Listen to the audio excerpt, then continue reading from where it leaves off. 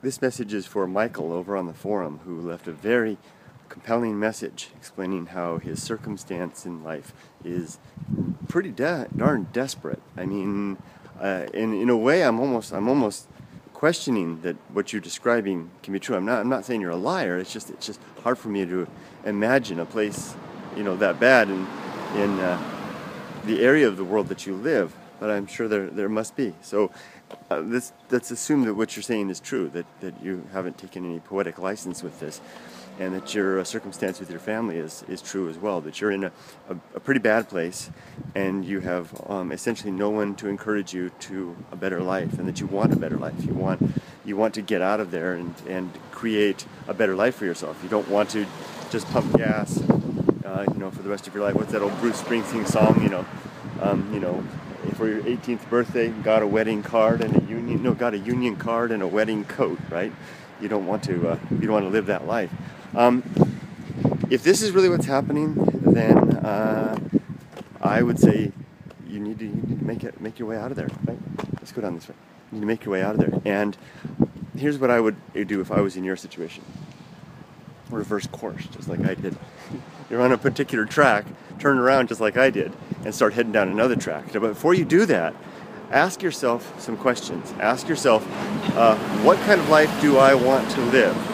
Get out a piece of paper and write down the qualities of your life. Not a particular job at this point, but the qualities of that life. Like, what type of, they're kind of intangible things. Like, do I want to have do I live an academic life? Do I want to live an outdoorsy life, a playful life, a serious life, a professional life? Do I want to live in an area that is country or city, or do I want to have some little mix of both?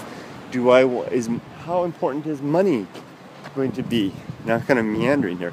How important is money going to be to me in this? Do I want to be wealthy? Do I want to be middle class? Am I content with clearly you've already said that you want an education. Would I be content with being educated yet not necessarily affluent? I mean, there's people who can get by quite well. Education is a wealth on its own, right? Once you have an idea about that, if I was you, what I would do is make that list, come up with those qualities, and then try to figure out a place where you can make that happen. Now, I hope you don't mind. I'm giving a little bit of information about you, but you're on the forum, so I think you're more open to having me share like this. You know what I do on these things. You're in Canada.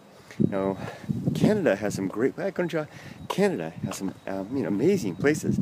Off the top of my head, for the type of lifestyle I'd like to live, which would be one of I would want to be in an educated environment, of a place where there are students and maybe a university town, and surrounded by people that were educated for the most part, and educated community.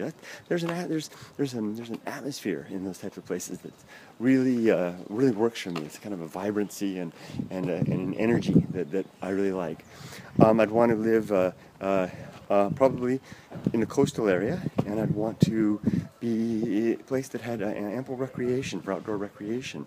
I'd want to have a good climate as well. So clearly, if I was in Canada, I'd be picking Vancouver. Or someplace near in that along the west coast there, maybe in British Columbia somewhere.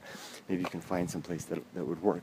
So that's just my example. And then what I would do, and I've done this, I actually did this once when my first time I was living in Japan, my girlfriend at the time, we weren't married yet, we decided to go back to the States.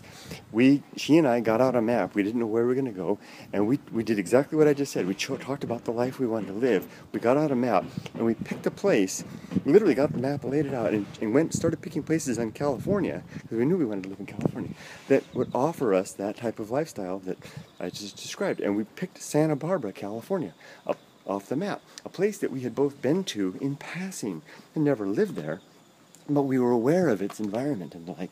And I saved up $2,000, and we had a little bit of a little bit of money, and I got on a plane first and flew over. I got there. I bought a truck for I can't remember, $1,000 or something like that. I had more than $2,000. I had more than that. I had about $2,000 left over after I bought the truck. And I had this little red truck. I would sleep on the beach, and in the day I would have the newspapers before the internet. This is 1992. I would have Yeah, 1992. And I have my my newspaper. I would look for jobs and look for apartments. And I mean, it's amazing that you could think that I could even get anything because I had no background in the area, in the community, no job history there, nothing like that at all. But I landed, you know, maybe it was, maybe I tried a big smile or something like that. I laid on honesty and sincerity and the ground facts. I was a young man, a relatively young man, enthusiastic, ready to start my life in Santa Barbara, and I found someone who let me, took a gamble on me, let me find a place in their apartment. I got an apartment, and then shortly after that I secured a job. It didn't pay well. I stayed with that job for 4 years and established my life in one of the most expensive and difficult places to live in California.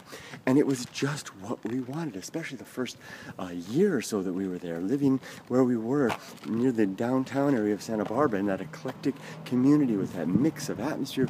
I mean, it was conducive. The friends that we made were the types of friends that we wanted, you know, interesting, ambitious, outdoorsy types of people, you know, and we created that.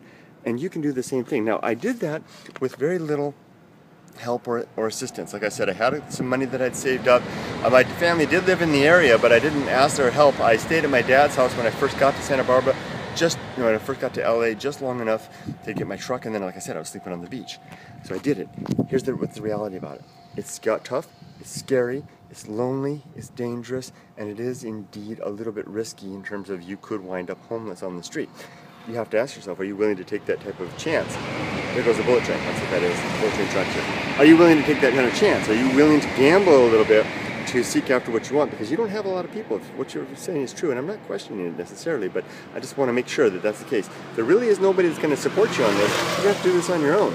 And that may mean that you might have to work 2 or 3 jobs, scrounge your money, put every penny in the bank, and save up the money to make this move. You know, find something to do. If you say you can't, for 3 years you haven't been able to find any work at all in your community. Is that really true? It just kind of seems amazing to me. I mean, what are you looking for? I mean, were you willing to wash dishes? Are you willing to wipe butts? I mean, they're not pretty or glamorous, but they will pay the bills. By wiping butts, I mean there are jobs where you're actually, I mean, it's not a nice way to say it, but I mean, I shouldn't say it that way, wiping butts, but you're basically helping people, you know, like nursing homes and stuff like that. I shouldn't call it wiping butts. I'm sorry for that. I mean, I did that for a long time. 2 jobs I did that. It's a very respectable job. Some of the best work I ever did. I don't know why I call it. I'm just being silly. But it is, that shows what it is. I mean, you actually are wiping butts for a living in some cases, and that's what you're doing in and out. And are you willing to do that kind of stuff? If you are, then, and if there's a reason you're not getting those jobs. I mean, look at yourself in the mirror. What kind of persona are you showing yourself? What kind of a physical appearance are you showing yourself? Do you have a resume that actually shows yourself as being a professional and serious about this? Those things might help. Also consider doing stuff on your own, like maybe you can start your own little business doing something. Who knows? Anyway, get that money, try to get out, and find a way to do it. Worst comes to worst. If I were you, I would, and I really no way out, I would get a backpack at Sears, if there still is a Sears, and I would throw my stuff in the back. I've hitchhiked all around the United States and Canada. It's dangerous, it's scary, it's lonely, and I would make my way out there, clean myself up, and try to jumpstart my life. I'm not saying it's going to be easy or good or without risk. It will be, but it sounds like you do know what you want to do, and I guarantee you, as much as I can guarantee, that from what I've read in your message, that you want this other life. If you don't go for it, you're going to become resigned and a bit miserable as you get older, and it's going to get harder as you go along. So it's just things to consider. Good luck. You're in a tricky position in any way, any case, whatever you do. And let me know how things go, okay? Good luck, friend. Bye-bye. Hi, I'm back a little further down the road. I'm compelled to add something here. Maybe I shouldn't, but this is where it gets kind of weird. I was thinking about what you're about to do, or what I suggested. And if you took my suggestion, and I wanted to tell you a little more about the dangers in the language that I use, which is path of wildness. I have this example that I give of Mount Wildness. It's a fictional place. It doesn't exist. It's in here.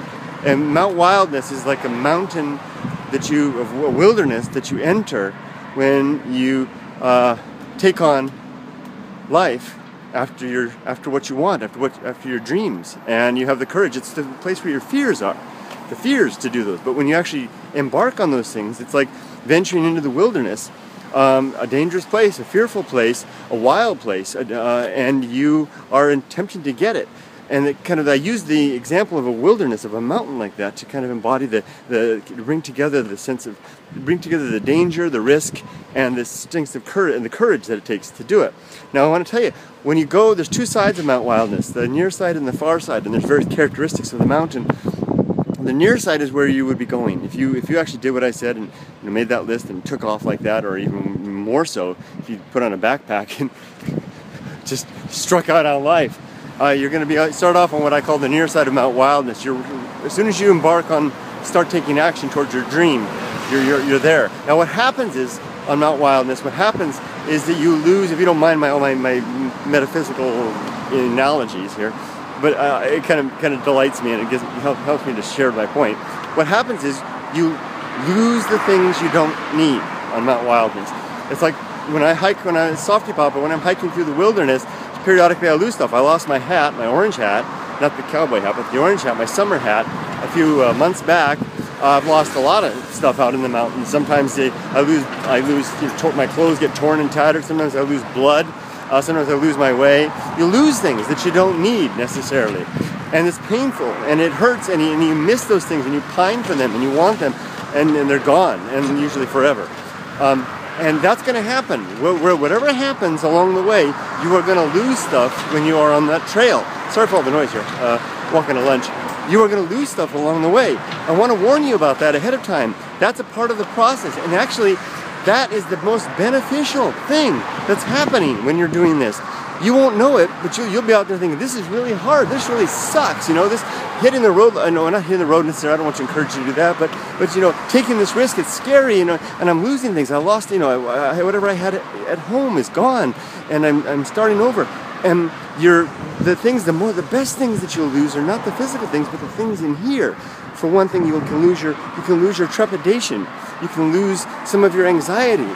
You can lose some of your pride. Oh, that's the best one of all to lose. And that comes to humiliation, failure, and coming up strong and hard against your own shortcomings. These are the real benefits of striking out on your own like this, and striking out towards the life that you want to live, and embarking on the path of wildness.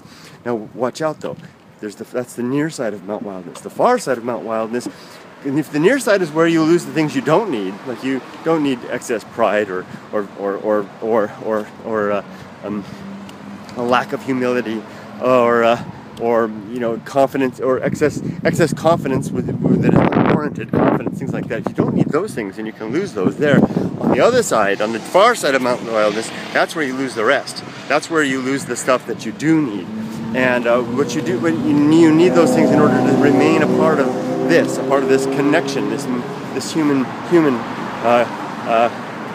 dance, or whatever it is, community that we are in. That's a danger. I mean, you can get by, but you can go a little nuts, and you can lose. People won't relate to you anymore. You kind of become one of those bleary-eyed, wanderers that people kind of feel sorry for, but they don't really relate to. You know what I mean? So watch out on the far side. Watch out if you go over there. Some people can do it and come back, but I've been there a few times. It's a little more than I can handle. So be careful. Good luck. Good luck. Be careful. But I made this last part here. Be prepared to lose something along the way, and don't be scared that that's a terrible thing. That's probably the best thing to happen through the whole thing in the long run. Take care, buddy. Let me know how things go. See ya.